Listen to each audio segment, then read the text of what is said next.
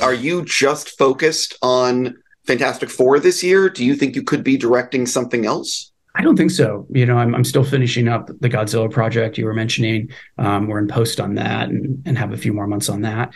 But Fantastic Four is pretty much my life until Valentine's Day of 2025. I mean, it's very tough to have to spend that much time with those characters. Very tough. Right. So listen, a lot of people online have been talking about rumors with casting and all this BS.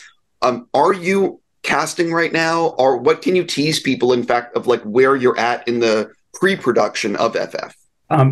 All the casting stuff that you see is just rumors. We are, early in our process there. We have nothing to announce right now, and certainly when we do, we'll let you know.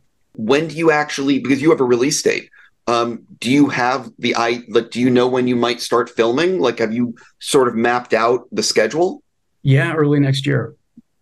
Yeah, that's when we plan to go.